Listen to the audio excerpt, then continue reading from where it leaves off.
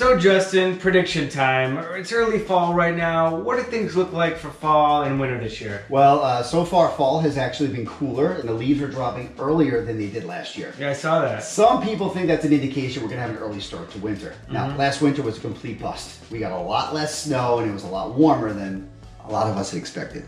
This year, I feel confident, regardless of everything that all the almanacs have said, we are going to get more snow because we can't get less. Right. That means more snow means colder, which means we really have to start thinking about how efficient our windows are to keep us warmer inside. Makes sense. Yeah.